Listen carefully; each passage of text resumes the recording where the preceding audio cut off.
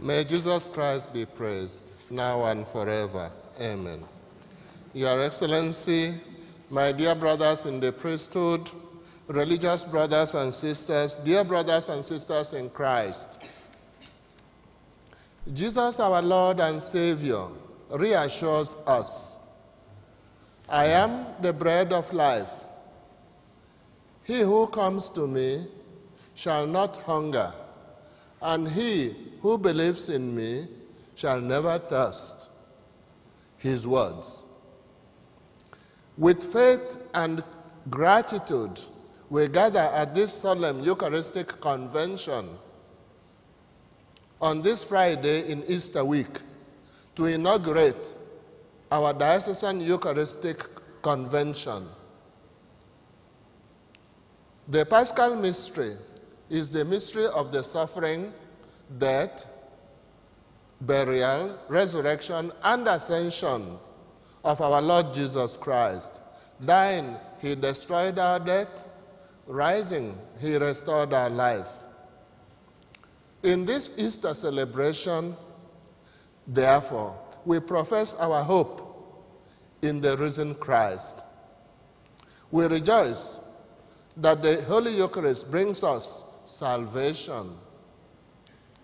We are led to show deep reverence to the Holy Eucharist. And we pray the Lord that the Holy Eucharist may renew our lives. These will now be the points for our reflection. And first, our hope in the risen Christ. Christ is risen. Suffering and death have no more power over him. Those who opposed him or who plotted against him are thrown into confusion, as we heard in the first reading of this Mass. Peter and John courageously testified before the Supreme Council of the Jews that Jesus is the Savior, the only Savior. For of all the names in the world given to men, this is the only one by which we can be saved. There is no other Savior. He is the one who is to come. We are not to wait for another. This is the stone which was rejected by the builders, but which has become the cornerstone.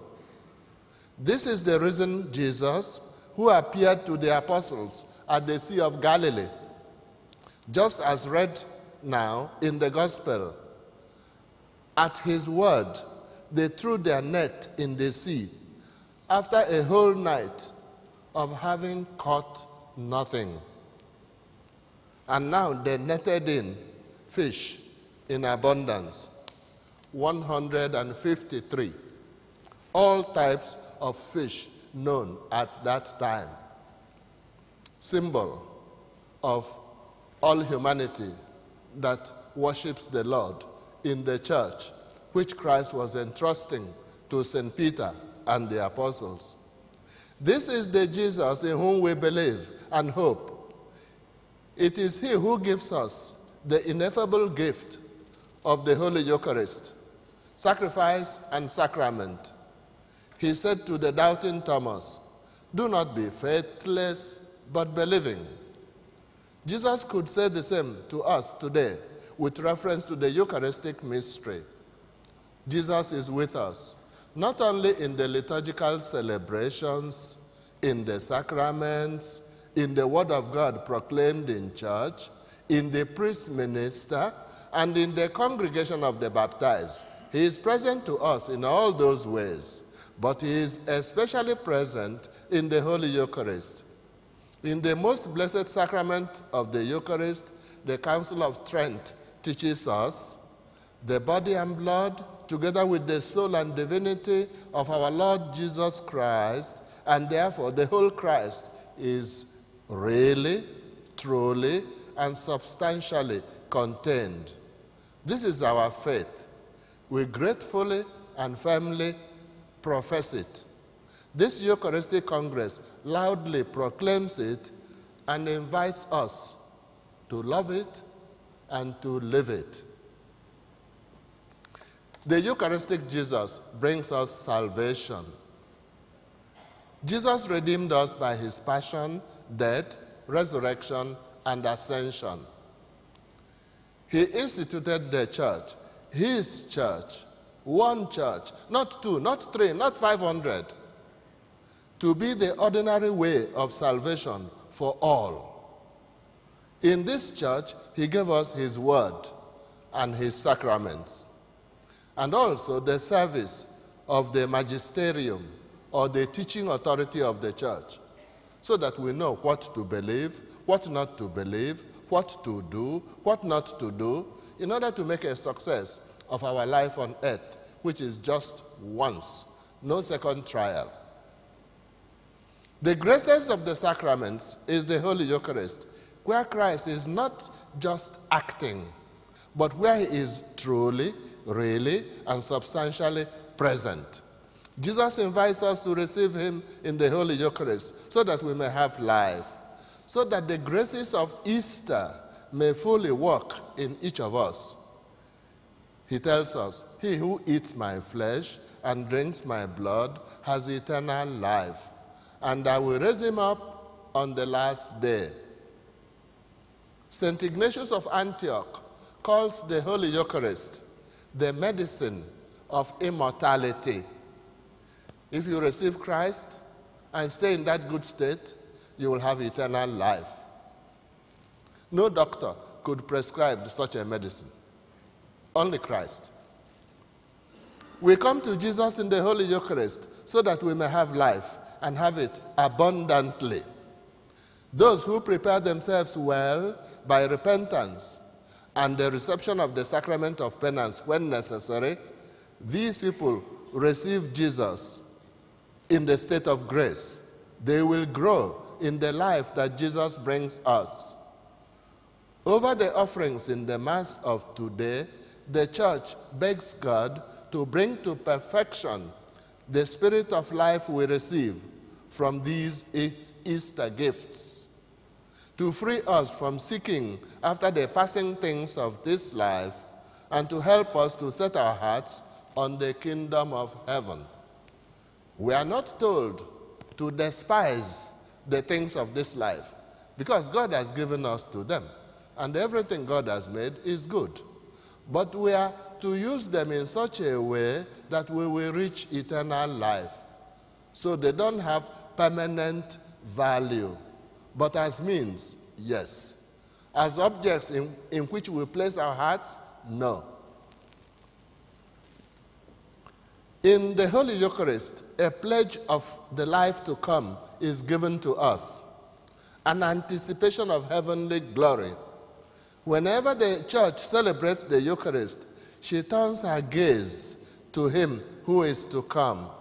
The Church celebrates the Eucharist, awaiting the blessed hope and the coming of our Savior, Jesus Christ.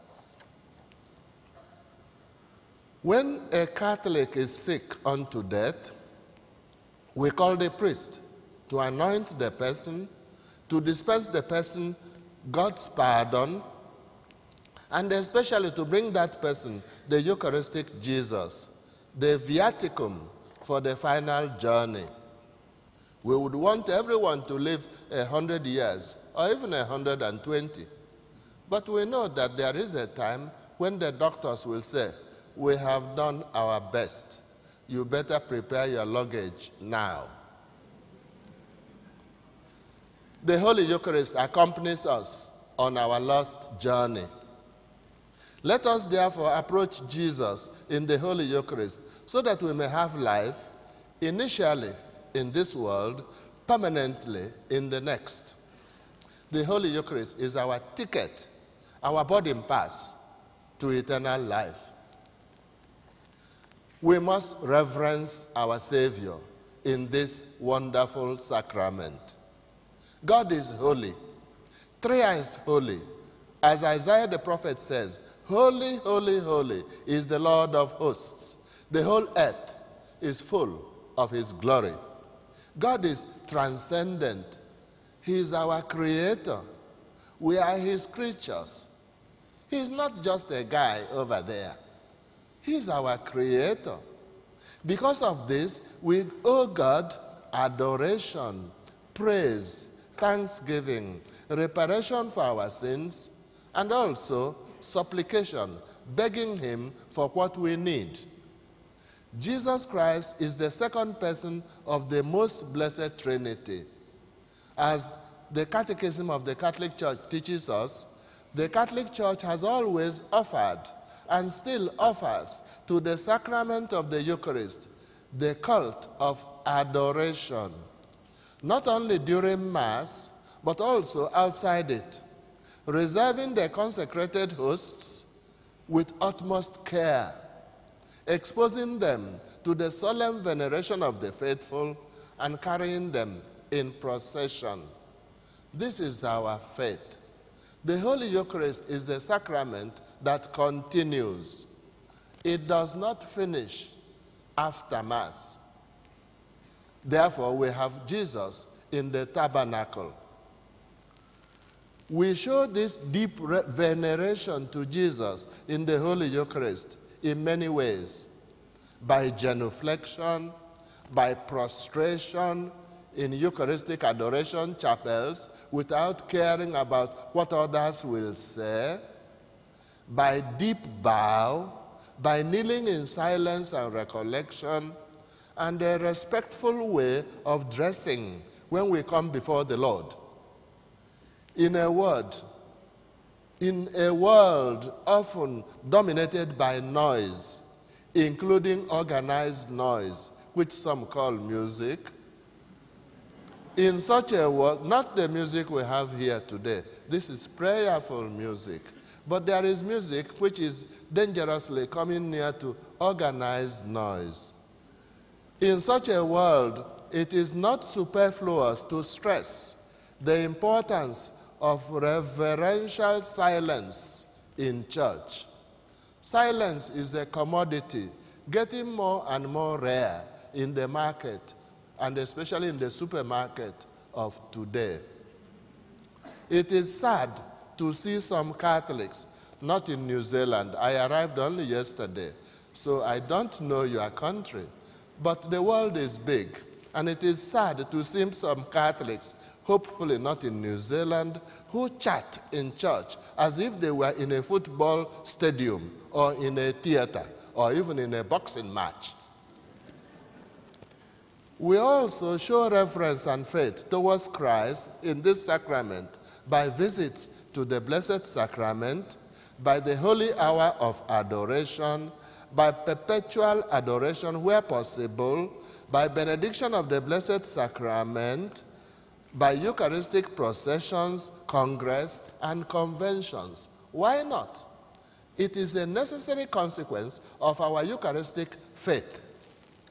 So to conclude, Christ in the Holy Eucharist renews our lives. The Second Vatican Council describes the Eucharistic celebration, that is the Mass, as the fount and apex of the whole Christian life. The high point. Higher we don't have. The only thing the church has, which is as great as a Mass, is another Mass. If we accept Christ's invitation to come to him in this ineffable sacrament and sacrifice, he will renew our lives. In the collect of the Mass of today, the Church prays the Eternal Father who gave us the Easter mystery as our covenant of reconciliation, that the new birth we celebrate may show its effects in the way we live. The Eucharistic celebration should be the center of our day, our week, our life. It should be allowed to pour its rays on the details of our daily life, Monday, Tuesday, every day. We should not be like Paddy Smith. Now, Paddy Smith is not from New Zealand, no. But of him it is said, Paddy Smith always went to Mass. He never missed a Sunday. But Paddy Smith went to hell for what he did on Monday. Because for Paddy Smith, religion is simply 1 hour on Sunday morning. After that, stop.